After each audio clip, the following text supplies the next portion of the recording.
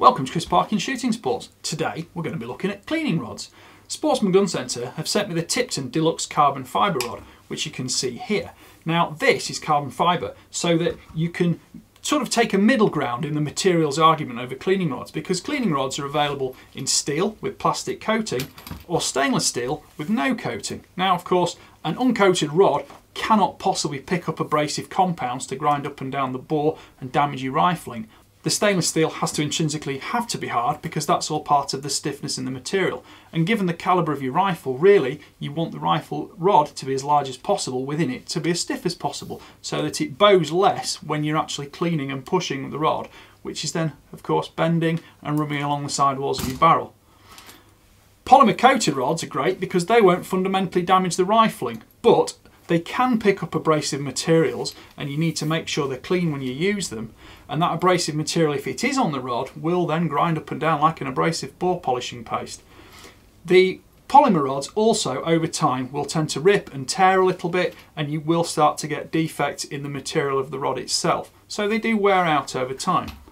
The Tipton Deluxe rod is carbon fibre, so it's intrinsically stiff, it cannot bend, it will only snap, but that's of course serious amounts of bending to make it snap.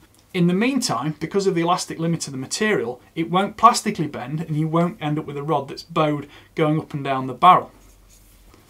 On this end, we've got a nice large polymer handle so you get a good grip on it, and it's got twin bearings in there so that it doesn't misalign as the rod moves as you're going up and down the bore. And that of course allows the rod to twist because the jag will be a tight fit in the rifling. There's an aluminium end on it with a hanging point here, and Tipton do actually say in their advertising that if you do get a patch stuck, you can gently tap through and that will give you a hard point for the hammer to hit against. It's not something you want to be doing regularly. The patch wants to be a good firm fit, but not overly tight. Available lengths are 12, 26, 36, 40, 44 and 50 inches, and they're available in various calibre sets too. So you can go from a 17 calibre all the way up to a 45 calibre in different rods. The 17 calibre has a 5x40 thread, so it can be used for 17 or 20 cal. The intermediate ones, like this one, which is the 25 to 27 calibre, that uses an 8x32 thread, which is standardised across the industry for all sorts of jags and brushes. I've been using this for cleaning all the FX barrels.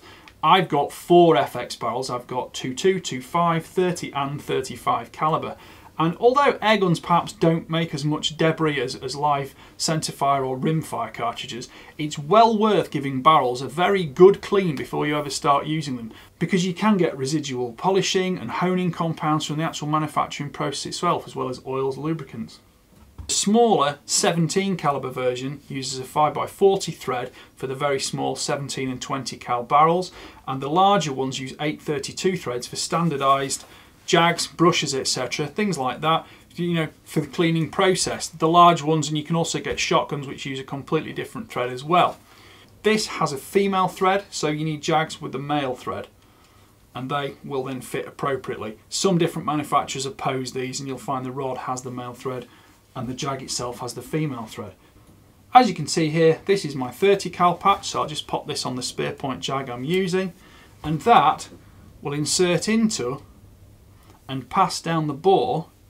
It's firm, but it's not overly aggressive, and that will of course pop out the end. You won't get damage to your crown, and there's your patch when it's finished cleaning the barrel.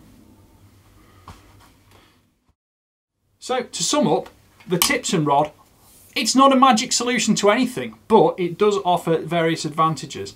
So thank you for watching. Please like, please subscribe and please comment. I'd love to hear your opinions on cleaning rods and what you do or don't want to do with them, what items and features you look for them to do. Don't forget to click the notification bell so that you're aware of the new videos we make every week. Thanks for watching. Bye for now.